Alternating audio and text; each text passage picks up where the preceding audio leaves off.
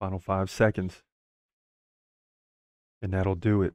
Serhiy Sidey and Garrett Armfield headed to a decision.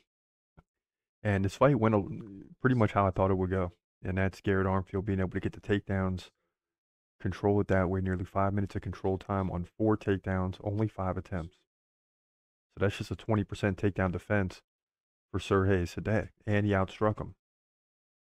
But there were some big shots by Serhiy Sidey, so we'll see which way the judges go. But if you just look at the numbers, I mean, Garrett Armfield dominated in the numbers.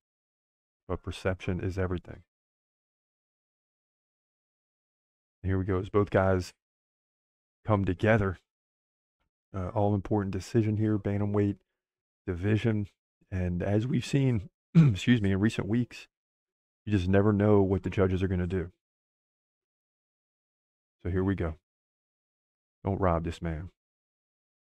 Oh, it's going to be split. 29-28. 29-28. One for Armfield, one for Sidey. 29-28.